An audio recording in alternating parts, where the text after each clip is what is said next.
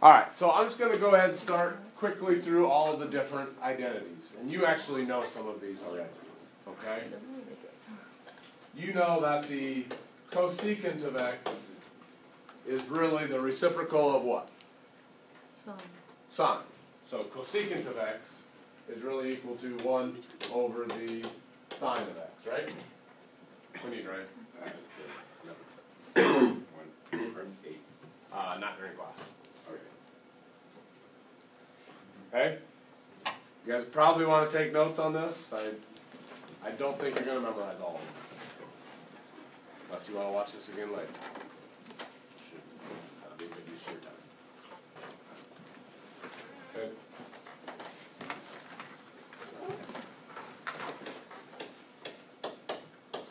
Secant of x, 1 over cosine.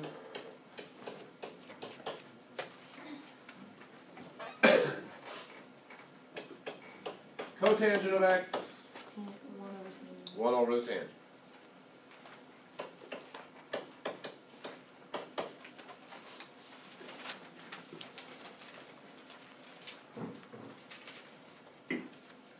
You could kind of even write them the other way. I don't know that it's necessary, but I'll write them the other way. What's 1 over the cosecant going to equal? Sine.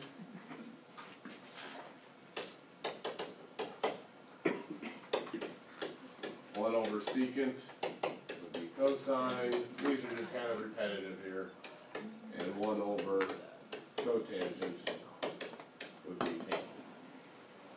Basically, these are just the ones you kind of already knew. Sine and cosecant are reciprocals. Secant and cosine are reciprocals. Cotangent and tangent are reciprocals of each other. Okay?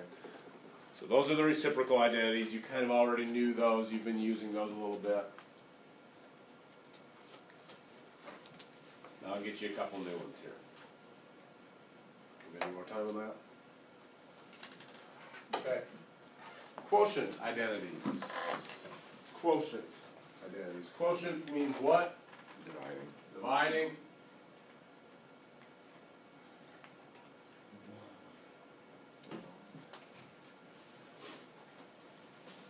There are just 2 of these. And really you don't need to memorize both of them, because if you know one of them, you should know the other one.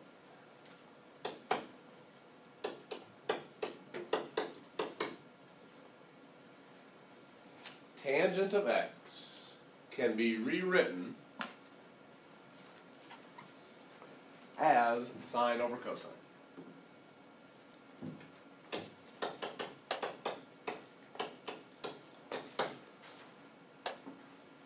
Yep. Is that because since tangent is y divided by x and sine is equal to y, and cosine is equal to x? You get here early and the brain's just rolling right away, isn't it? Way to go. When you guys think of tangent, like on, let's say, our time test, right? And you're doing tangent of 90 degrees, or tangent of pi over 2. You think, okay, pi over 2, that's up here. And then for tangent, you think y over x, right? Okay? So tangent is y over x, correct. But then, what trig function is our y? Sine. What trig function is our x? Cosine. Okay, so he said it exactly right. That's why tangent is really equal to sine over cosine. Okay, so then what would cotangent be? Cosine over sine, right? Because they're reciprocals of each other.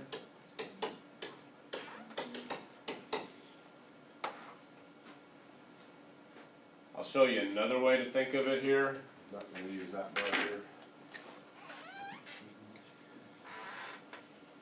And this is just for your own benefit.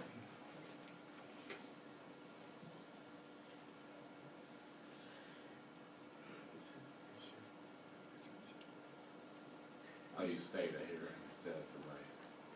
Let's say I got a unit circle. This is some x distance and this is some y distance, correct? Mm-hmm. Okay. Would you agree that cosine of theta is equal to x over 1? cosine of theta is equal to x over 1, or cosine of theta is equal to x. If cosine of theta is equal to x, couldn't I replace x with cosine of theta? If they're equal to each other? And y is equal to what? Sine of theta. So would you agree then that tangent, which is opposite over adjacent, do you see how tangent is equal to sine over cosine? Okay, so that's why these quotient identities are true. And that one's going to lead me into our next set of identities. They're called the Pythagorean identities. Pythagorean's theorem, you think what?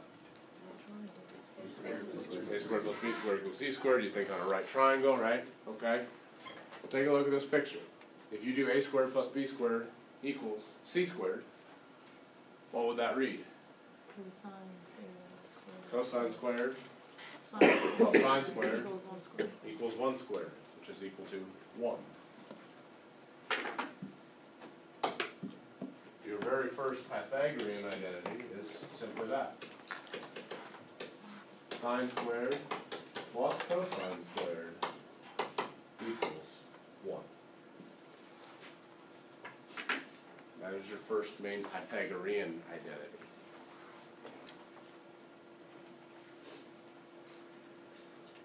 When you, just a little notation note here, when you square the sine of theta, or the cosine of theta, when you square this, you can write it one of two ways.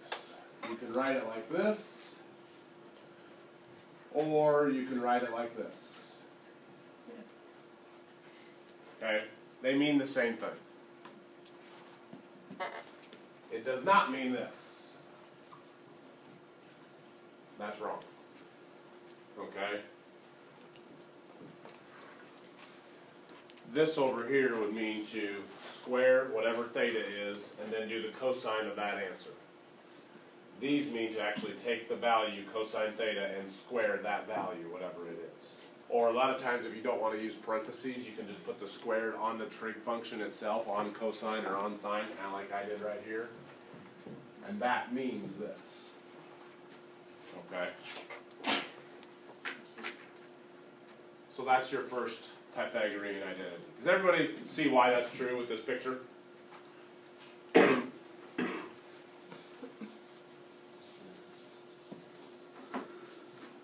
There are two more Pythagorean identities. I don't memorize them.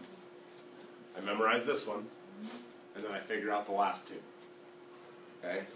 Because I just get them confused trying to memorize them. Okay? But I know how to figure them out. I know this one. This one makes sense. I saw the unit circle. That makes total, complete sense to me. Sine squared plus cosine squared equals 1. Okay? There are two other ones that will show up once in a while using some different trig functions. Right? On the quotient identities, what did cotangent x equal? The reciprocal of tangent. So that would be what? Cosine x cosine. Yep. Right? I'm going to take each one of these, or I'm going to take this entire equation, and I'm going to divide it by sine squared. Okay, so essentially, I'm dividing this by sine squared, I'm dividing this by sine squared, and I'm dividing this by sine squared. Okay. Well, what's sine squared divided by sine squared? Careful. 1. Right? Anything divided by itself is 1. What's cosine squared divided by sine squared?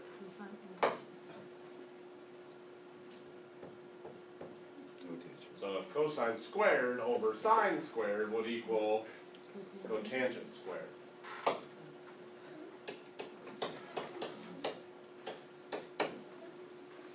And what's 1 divided by sine squared actually equal to? What's 1 over sine? Cosecant, so 1 over sine squared would be cosecant squared.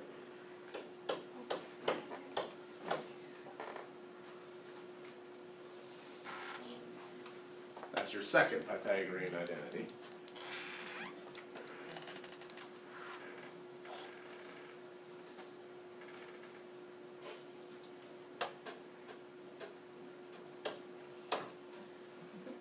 what did I do to the first one? The first identity here to figure out the second one?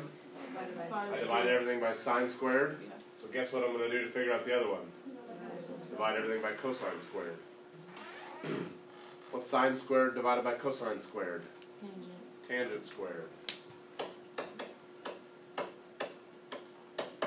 What's cosine squared divided by cosine squared? 1. And what's 1 divided by cosine squared? Secant squared. Those. I'm going all from this one. Yep, I'm going all from this one. Sine squared divided by cosine squared is tangent squared. Cosine squared divided by cosine squared is 1. 1 divided by cosine squared is secant squared. Okay? So I can't rattle all 3 of these off, and I've been doing this for a long time, okay? I know this one makes sense. I can see it on a unit circle. And then if you give me a minute or so, I can tell you what the other ones are. Because I just take this one and I either divide every term by sine squared, or I divide every term by cosine squared to get the other 2 Pythagorean identities.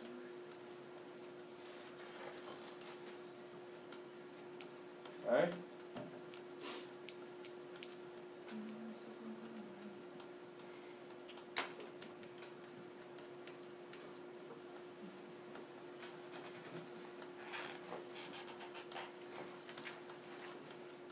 Any questions so far? Everybody have them all written down?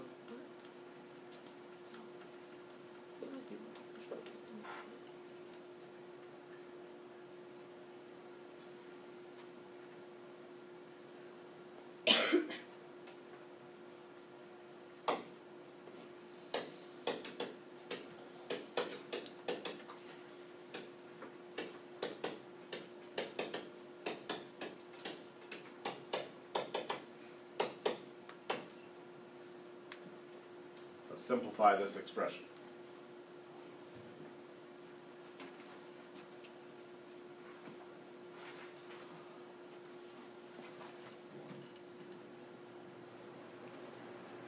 One plus sine x times 1 minus sine x.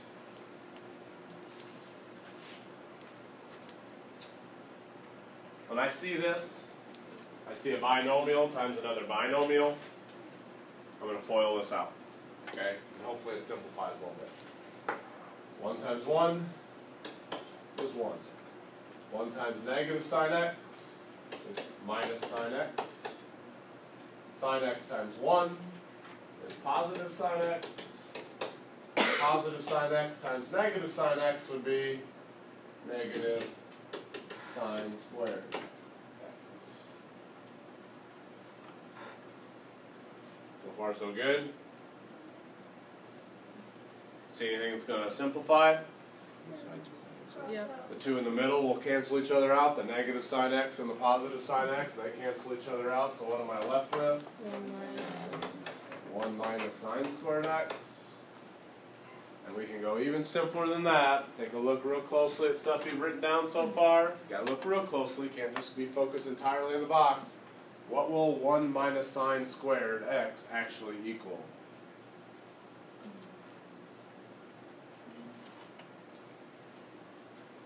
Do you see any identities that contain a 1 and a sine squared in some fashion?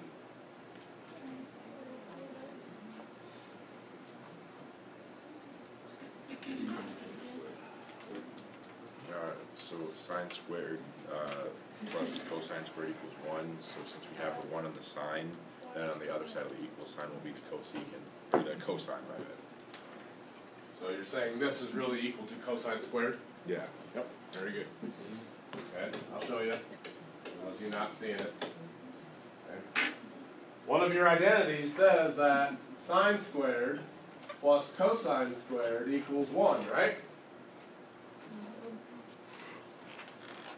If I move this over to the other side by subtracting it, you see then how cosine squared x would equal 1 minus sine squared x? So when you see 1 minus sine squared x, you should recognize that that is actually just very simply equal to cosine squared x, using this identity right here. You just kind of have to recognize that. It wasn't perfect in there for you. You had to do a little manipulation of the identity, okay? But we know this is true, so obviously this is true as well, because we've just moved something over to the other side, and we could say that cosine squared is equal to 1 minus sine squared. So anytime you see 1 minus sine squared, that is actually just equal to cosine squared, and that's as simple as you're probably going to make that one. Okay? You started with this nasty binomial times a binomial, and you simplified it all the way down to cosine x. Okay? That's an example of some things that you'll be doing, is you'll be taking a more complicated looking expression, doing some math with it, doing some algebra, all right, and then using the identities that I've given you to eventually simplify it to something fairly easy. Okay? Do a couple more with you, and then I'll kind of let you work.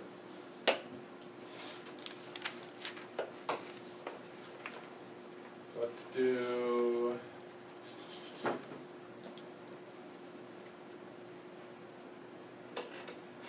cosine theta divided by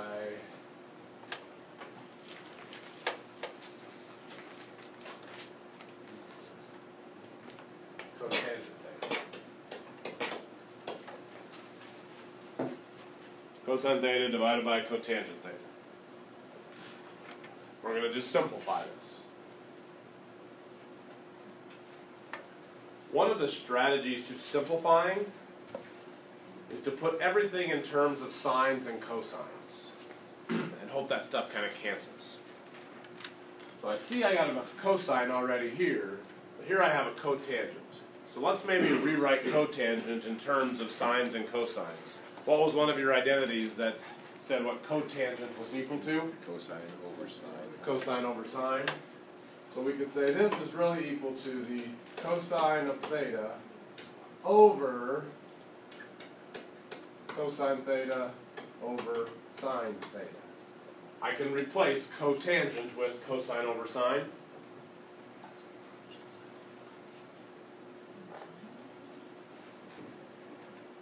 Any question what I did so far?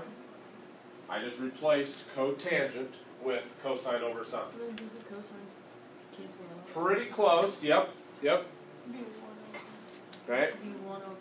It will end up being 1 over sine. Okay? For those of you that cannot see that, alright, I will show you how that works.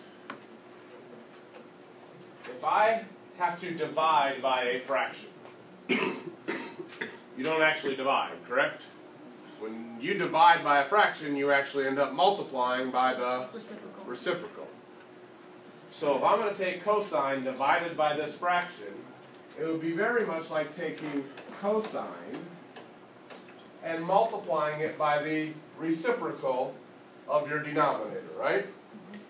Cosine divided by this really means cosine times this. I think I said it wrong earlier. It is not going to be just 1 over sine every side.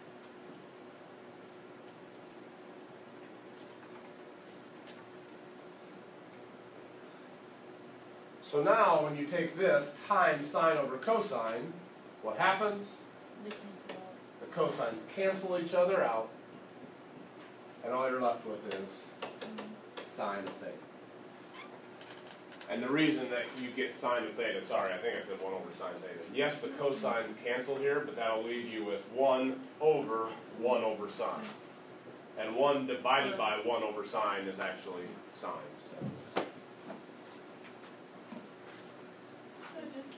So yep, sine. Yep. This fraction will simplify to just sine theta. We really start working a lot again now with fractions, fraction operations, common denominators, adding and subtracting fractions, multiplying and dividing fractions, but there are no numbers. It's all sines, cosines, stuff like that.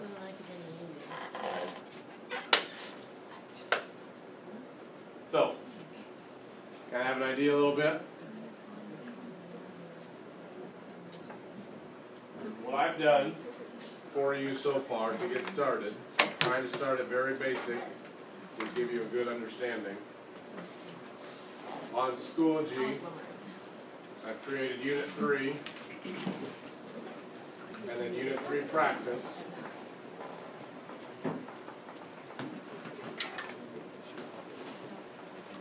And the first few are just very basic.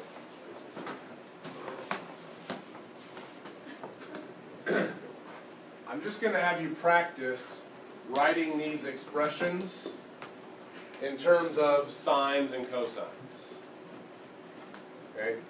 You can verbally do these probably in the next couple minutes, or you can write them out, whatever you prefer is best for you. These 7 won't take you very long at all. Okay, but I think it's good practice to put everything in terms of sines and cosines. Then the next set, these will all use your Pythagorean identities. So we'll see if you can figure those out. Those will be all you just use Pythagorean identities. And then the last set, 14, 15, 16, 17, and 18, will be a little bit more like the 2 that I showed you. A little bit more complicated, a little bit tougher. Okay? So actually, this one ended up being very similar to the one that I did. I think it was just reciprocal to the one I just did for you. So I mean, you kind of know what that answer is going to be. So let's see what you can do. I went pretty quick through this, but you guys didn't have any questions, so I feel like I can get you at least started with some of these basic ones. So let's just work on simplifying these expressions to finish up the day.